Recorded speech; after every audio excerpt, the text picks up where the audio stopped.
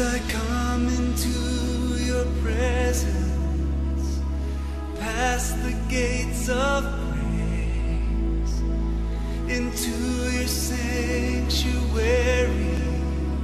till we're standing face to face. I look upon your countenance, I see the fullness of your grace, and I can only bow down and say, you are awesome in this place, mighty God.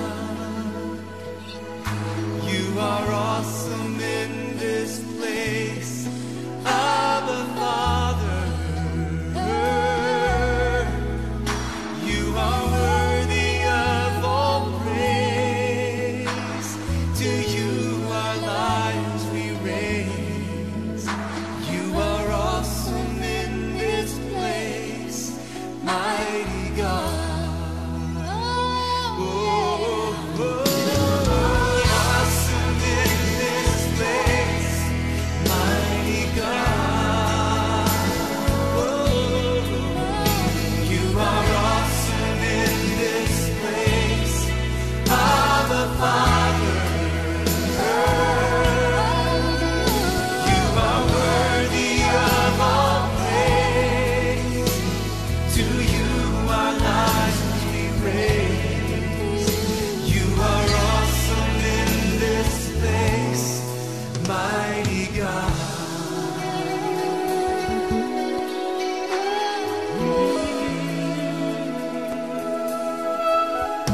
As I come into your presence, past the gates of praise, into your sanctuary, till we're standing face to face. I look upon your countenance, I see the fullness of your grace, and I can only bow down and say, you are awesome in this place, mighty God. You are awesome in this place, Abba Father. You are worthy of all praise. To you our lives we raise. You are awesome in this place, mighty God. Oh, yeah. You are awesome in this place, mighty God. You are awesome in this place, Abba Father. You are worthy of all praise. To you our lives we raise. You are awesome in this place, mighty God. You are worthy of all praise. Good morning and welcome to worship. We're so grateful you are here with us this morning safely in your homes.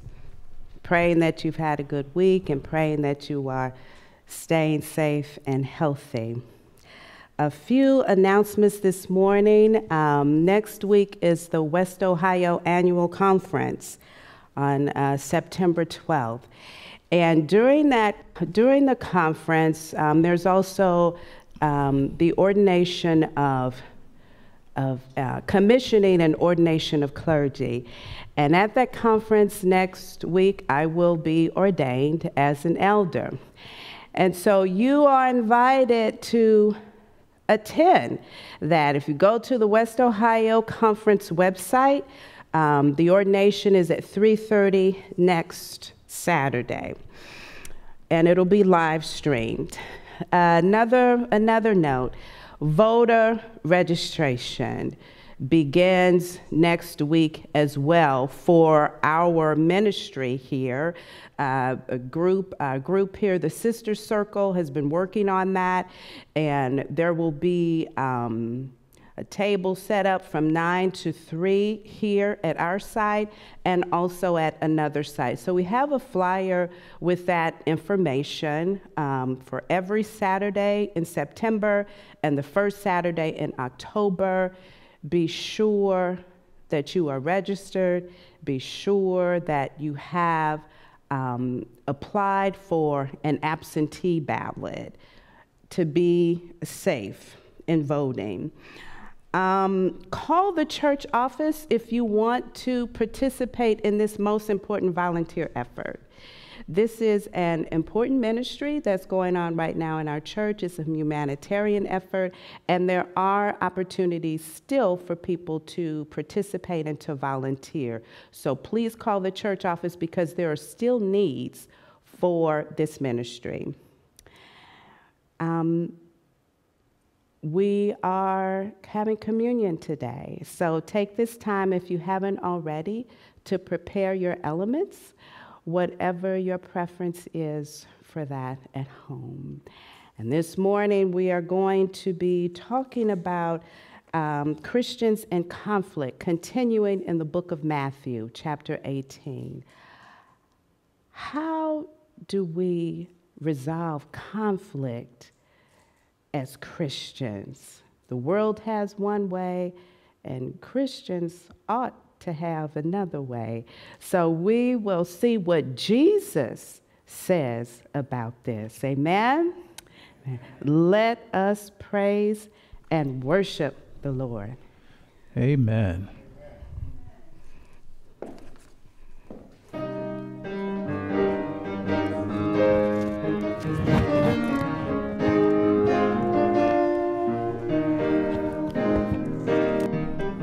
Holy, holy, holy,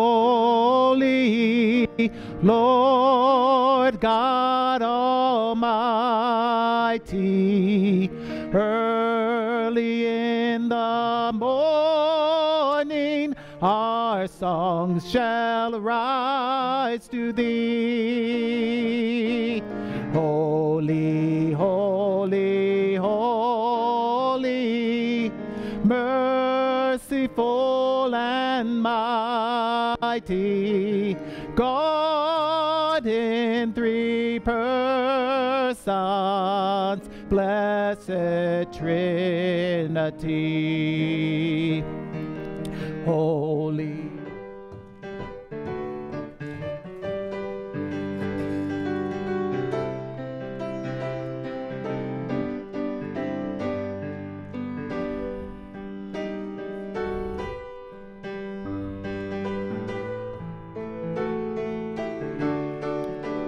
Oh, he's sweet, I know.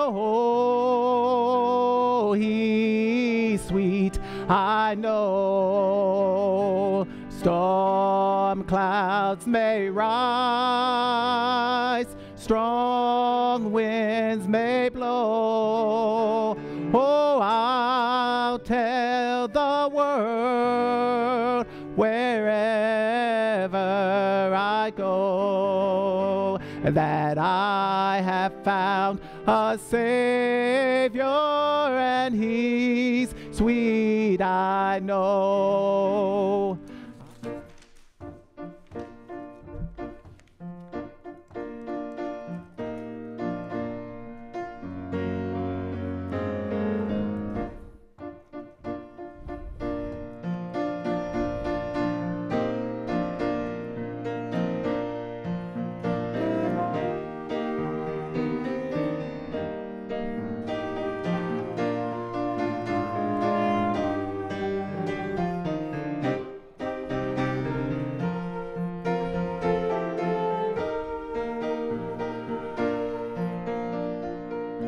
Come, let us worship the Lord in the beauty of holiness. Come, let us worship the Lord in the beauty of holiness. Give him the honor. Give him the praise. Come, let us worship the Lord. Let's give him the praise. Come, let us worship the Lord in the beauty of holiness. Come, let us worship the Lord in the beauty of holiness. Give him the honor. Give him the praise. Come, let us worship the Lord. Let's give him the praise. Worship him. Worship him. Give my God the glory. Give my God the praise. Worship him. Worship him. Come, let us worship the Lord. Let's give him the praise. Amen. Come, let us worship the Lord and give him our praise. Amen. Let us go to God in prayer. Father God, we are thankful once again to be able to assemble as your servants in our homes and in this house of worship. Lord, we pray your presence in all that you would have us to do in the name of your Son, Jesus Christ, and our Savior, Jesus Christ. Lord, we are challenged daily by evil, prejudice, hate, and the temptation to question even your name and your presence within our lives and in the Holy Trinity. We rebuke this power. With that, we claim through your precious Holy Spirit, we will remain steadfast and unmovable, always abounding in you. Bless us, dear Lord, as we celebrate together on this day of Sabbath. Nurture us through times of grief, through times of indecision, through time of racial disharmony. All things that are not pleasing in your sight. Lord, we look to you as the author and the finisher of our faith. In your name, without hesitation, even with challenges, Lord, we will continue to pray and be your humble servants. These prayers we offer in the matchless name of our Son, Jesus Christ, your Son, Jesus Christ. Amen. And now I would ask you to turn to page 889 for our affirmation of faith. There is one God and there is one mediator, Jesus Christ, who came as a ransom for all, to whom we testify. Read together. Sure, and worthy of full acceptance, that Jesus Christ came into the world to save sinners and was manifested in the flesh, vindicated in the spirit, seen by angels, proclaimed among the nations, believed in throughout the world, taken up in glory. Great indeed is the mystery of the gospel. Amen.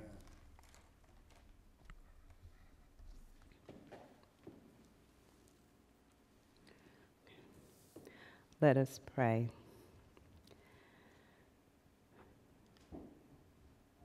O Sovereign One, how we love you. We worship you and we adore you.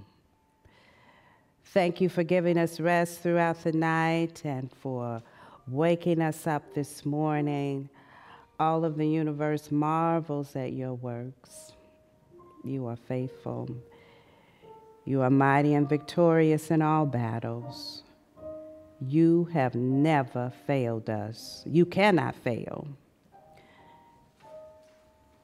We stand in awe of the beauty of nature, of your creatures, of the heavens, and your image we see in one another. We are in awe of your holy presence in this physical sanctuary and the sanctuaries of our bodies and our homes. May all of your people declare as Joshua declared, "As for me and my house, we shall serve the Lord."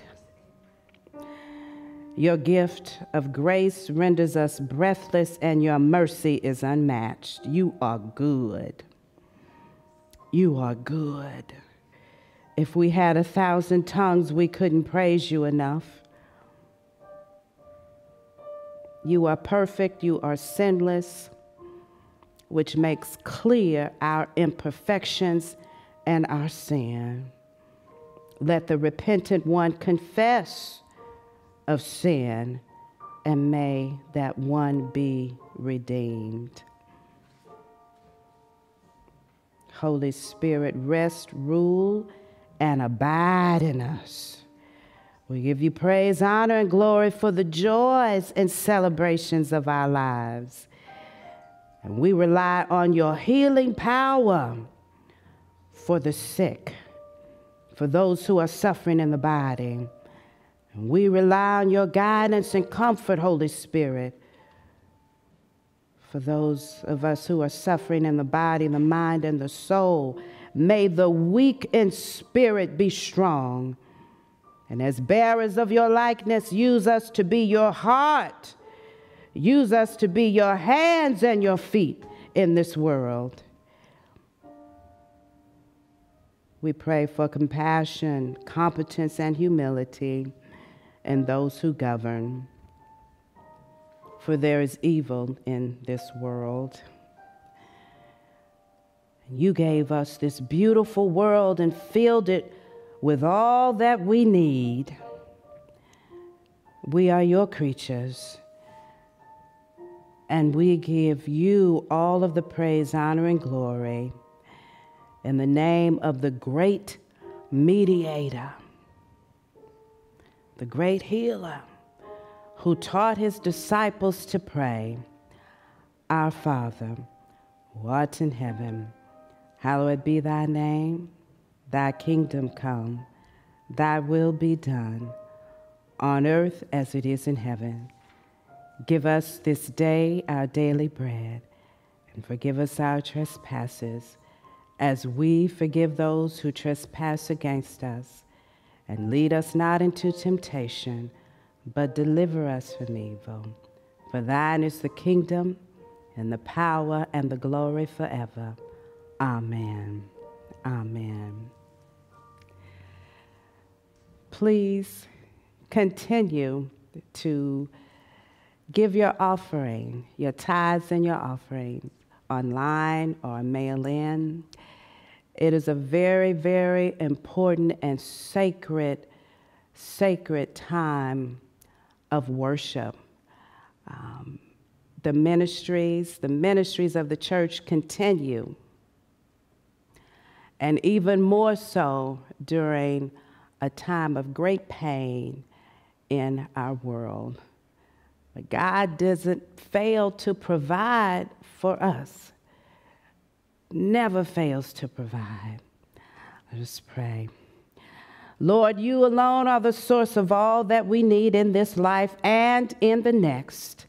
You are the source of eternal life, and you provide all that is material and all that is non-material. You are a mighty wonder. We bring the fruit of our labor into your storehouse. May we be good stewards, responsible and faithful stewards over the earth and all that is within. May we be generous to our neighbors. May we be generous to our neighbors, In the name of our Lord and our Savior, Jesus, the living Christ. Amen. Amen.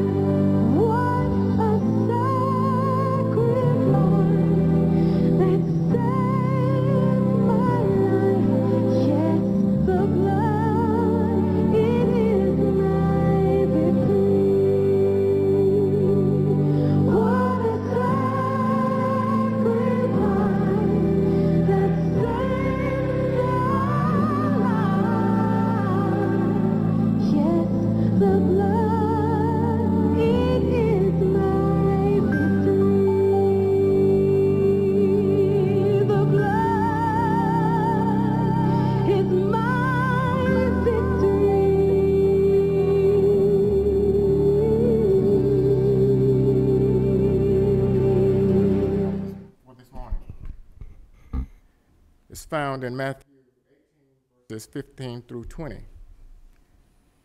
reading from the New Revised Standard Version. Reproving another who sins. If another member of the church sins against you, go and point out the fault when the two of you are alone. If the member listens to you, you have regained that one. But if you are not listened to, take one or two others along with you, so that every word may be confirmed by the evidence of 2 or 3 witnesses. If the member refuses to listen to them, tell it to the church. And if the offender refuses to listen even to the church, let such a one be to you as a Gentile and a tax collector. Truly I tell you, whatever you bind on earth, truly I tell you, whatever you bind on earth will be bound in heaven, and whatever you loose on earth will be loosed in heaven. Amen? Again, truly I tell you, if 2 of you agree on earth about anything you ask, it will be done for you by my Father in heaven. For where 2 or 3 are gathered in my name, I am there among them. The word of God for the people of God. Amen.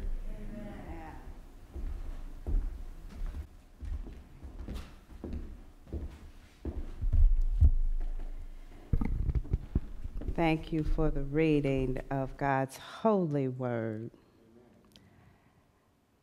Let us pray. Mighty and gracious God, an awesome wonder, we thank you for the privilege of sitting at your feet to hear your word. Lord, use this most imperfect vessel. Let my words be your words.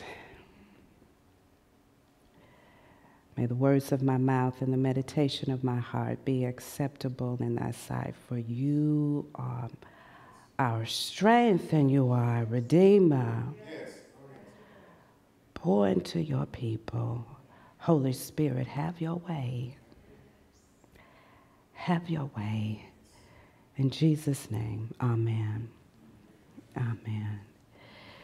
Christians in conflict. Conflict. Where 2 or more are gathered, eventually there will be conflict. It's eventual. You know, the newly married couple enjoy a honeymoon period, a time of blissful wedded bliss. And similarly, there's a honeymoon period in new relationships, in new social relationships, and new business relationships. There's a honeymoon period for these newly formed relationships. And at some point, there will be disagreements and sinful offenses. At some point, one will wrong the other. One will sin against the other. And so as Christians, how do we handle offenses from another? How do we handle conflict? Christ instructs us how to do so in Matthew 18, verse 15. If another member of the church sins against you, go and point out the fault when the 2 of you are alone. If the member listens to you, you have regained that one. Now, this first step eliminates what could be a downward spiral of hurt, of pain, of anger, and compounded offenses. Jesus didn't say, now get on the phone and call somebody and talk about it. Jesus didn't say, bring it up in a passive-aggressive manner in a meeting. Jesus didn't say, let me call someone and unpack all of this. Jesus didn't say that. No, Jesus said, point out the fault when the two of you are alone. The first step eliminates the potential for gossip, for messiness, and for further hurt feelings. If the dispute is settled at this stage, then the sin, the offense remains between the two. No one else need know, and their relationship is restored. So how does one prepare to confront a brother or a sister about their sin? First, we need to be clear about the facts. Was there an actual offense, or is there a suspicion of one? If there is an offense, then secondly, approach prayerfully. Ask God, is confrontation the path you would have me to take? Lastly, approach with humility. If you are to confront, approach with humility and love for the brother or the sister. Confrontation is not about judgment. It's not about being right. It's about love. It's about love for our brother, for our sister, and reconciling the relationship. It's about peace and harmony. So there's work to be done on both sides. The first step, yes, veracity is important. The facts, make sure the facts, that you've got your facts straight. So if the offending party doesn't listen, Jesus further instructs in verse 16, take one or two others along with you, so that every word may be confirmed by the evidence of 2 or 3 witnesses. Now be careful who you take along with you. The passage presumes, the presumption is that the 2 are credible witnesses. The lies of witnesses have ended lives of innocent people. Yes. Folk do lie. Yes.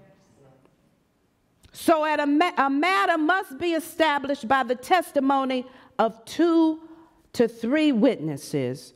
Recall when Jesus sent the disciples out. They went out in pairs to proclaim the gospel. He sent them out in pairs. No one was ever sent alone, so that the word may be confirmed by the evidence of 2 or 3 witnesses. The Christian life is a public life. It's lived out in community. It matters more what you do, how you live, than what you say. Believers are to live together in harmony and support one another. They know we're Christians by how we treat one another. They know we're Christians by how we resolve our conflicts. If the offending party doesn't listen to the offended and doesn't listen to the 2 or 3 witnesses, then Christ further instructs, tell it to the church. And if the offender refuses to listen even to the church, let such a one be to you as a Gentile and a tax collector. That's excommunication. That's exclusion. That's shunning. And many say, don't exclude anybody from the church no matter what they've done. Jesus is instructing us differently, is he not? Is that harsh? If one cannot stand the correction of the church, then one cannot stand the church. We have seen the church fail to confront and correct evil in its midst. And thereby the world had to interject to correct the evil. For example, consider the corruption of the sexual abuse scandal in the church and the church's implicit and complicit criminality in failing to protect the most vulnerable people, children who were sexually abused in the church. There are many sinful offenses in the church which the church left the world to resolve. The world's method of resolution is legal redress, which attempts, the world's attempt to mirror a holy, a righteous, and a sinless God. And with that power and authority, the church should be leading the world, not following and succumbing to the laws of the world. Beloved, we are accountable first to our Creator, then to one another. When we dishonor our brothers and sisters, we've already dishonored God and we've dishonored ourselves. We are to be more fearful of offending God. An offense to the Almighty renders the eventual offense to fellow humans. Being out of order with God is being out of order with self, and it's being out of order with humankind.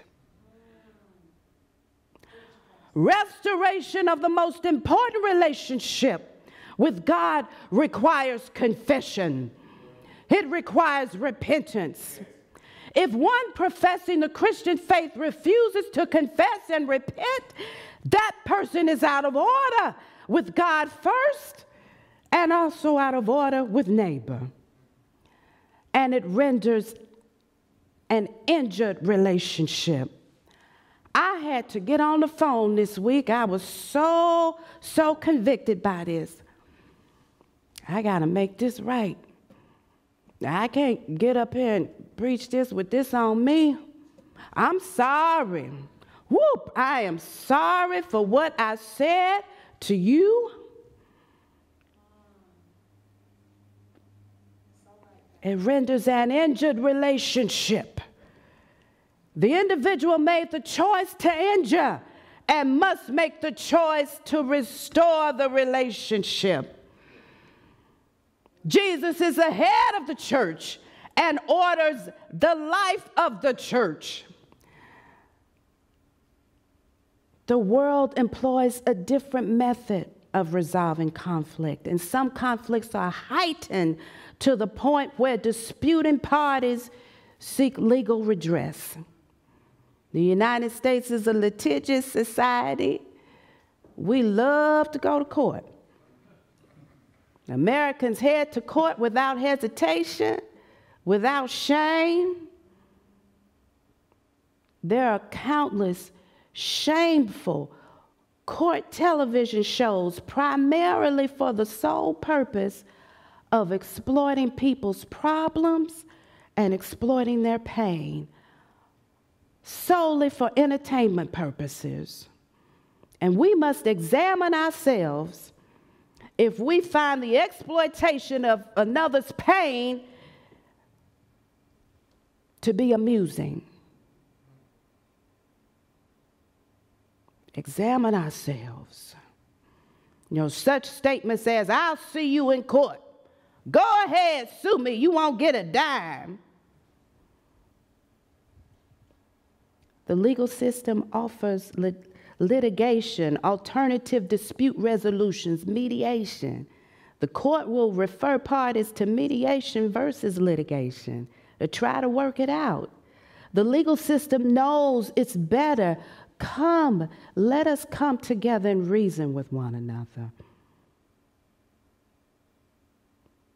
Jesus offered a different way of addressing sin. Jesus offered a private and loving way of resolving differences and restoring relationships. That's what this word is teaching in verses 15 and 16. His is the most excellent way of resolving conflict.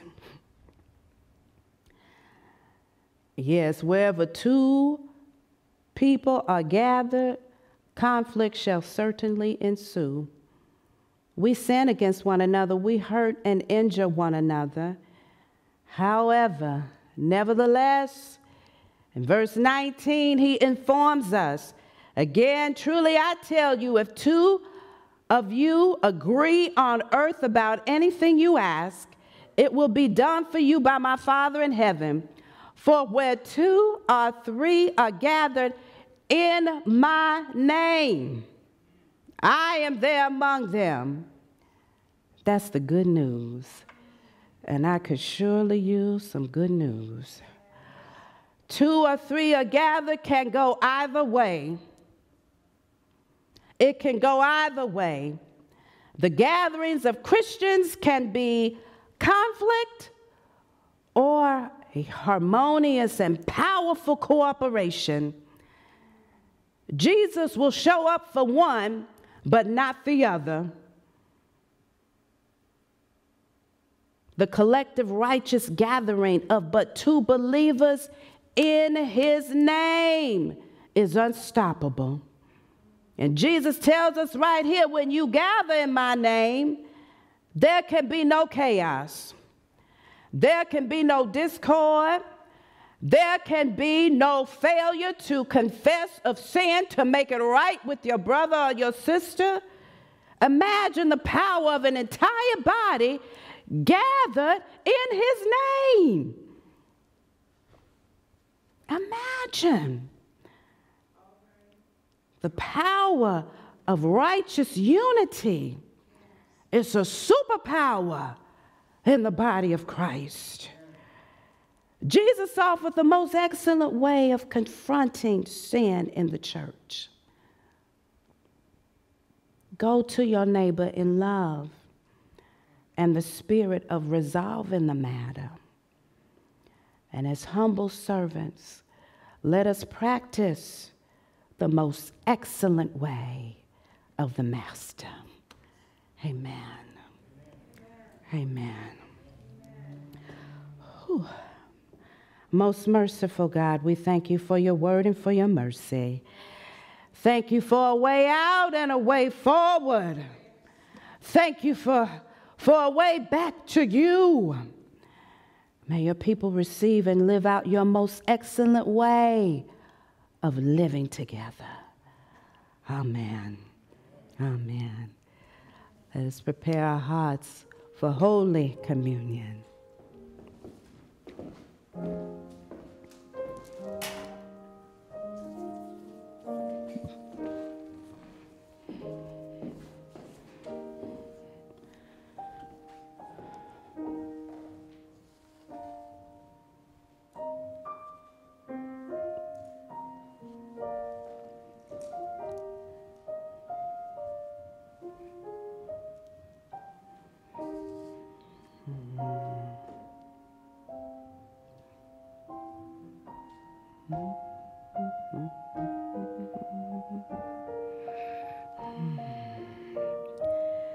The United Methodist Church serves an open table. Come to the table, it's an open feast. Christ invites us all, rich, poor, saint, sinner, all are welcome. The outcast are welcome. Come to this blessed table where Christ reigns and all are welcome. The Lord be with you. Lift up your hearts. Let us give thanks to the Lord. It is right, good, and a joyful thing, always and everywhere to give thanks to you, as you gave our ancestors in faith food and water in the desert. Even when they turned away from you, you have promised to free us from all divisions and to give us eternal life. And so with your creatures on earth, and all the heavenly chorus, we praise your name and join in their unending hymn, Holy, holy, holy Lord, God of power and might. Heaven and earth are full of your glory. Hosanna in the highest. Blessed is he who comes in the name of the Lord. Hosanna in the highest. Holy are you, and holy is Jesus, your anointed one, who taught us to beware of trusting earthly treasures and warned us to put our trust in you alone. On the night in which he gave himself up, he took the bread, broke it, saying, "This is my body broken for you. Take and eat, all of you. Whenever you eat it, do so in remembrance of me." And likewise, after the meal, he took the cup of the new covenant. This is the cup of the new covenant poured out for you for the healing of the world. Whatever you drink it, do so in remembrance of me. And so, in remembrance of your mighty acts in Jesus Christ, we proclaim the mystery of faith. Christ has died. Christ is risen. Christ will come again. Pour out your Holy Spirit on us and on these gifts of bread and wine. Make them be for us the body and blood of Christ, that we may be one in Christ, no longer divided by race or country or any other earthly sign. For all these gifts we pour ourselves out before you in praise and thanksgiving. Holy Spirit, all glory and honor is yours, Almighty God, now and forevermore. You have your elements. Take, eat, for this is the body of our Lord broken for you.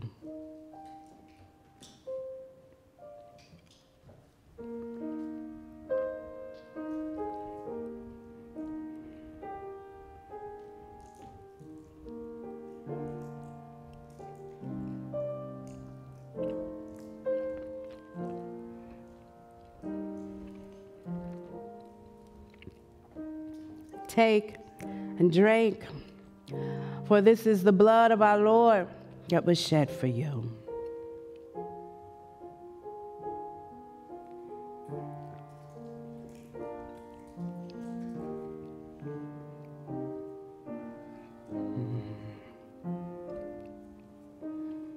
Amen.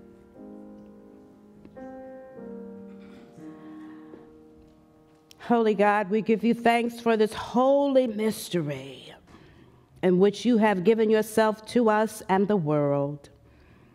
Having clothed ourselves in Christ through this meal, let us be Christ to a world that hungers and thirsts for love, and hungers and thirsts for relationship, for reconciliation. In the name of the great giver of life, the one who is life itself, the breath of life, go in peace to love and serve the world. Amen. Amen. I can hear my Savior calling. I can hear my Savior calling.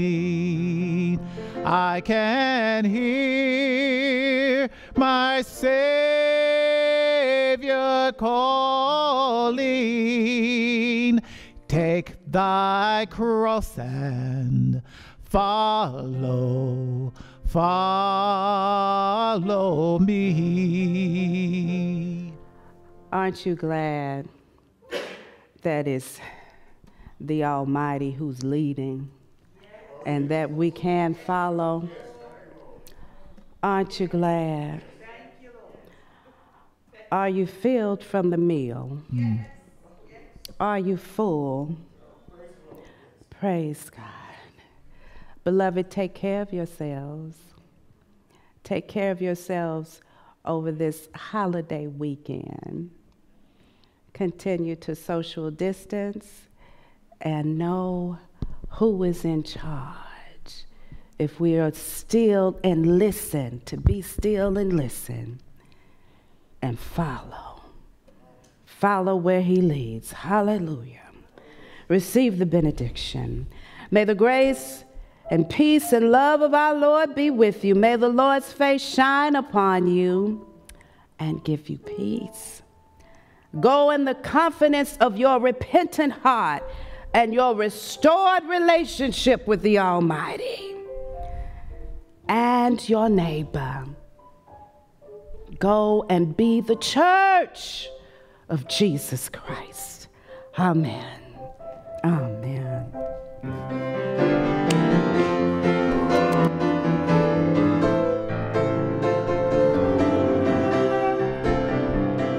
He has done great things for me. Great things, great things. He has done great things for me. I'm gonna let my little light shine, shine, shine. I'm gonna let my little light shine. Shelter in the time of storms. Shelter, shelter, shelter in the time of storm. I'm gonna be a witness for him.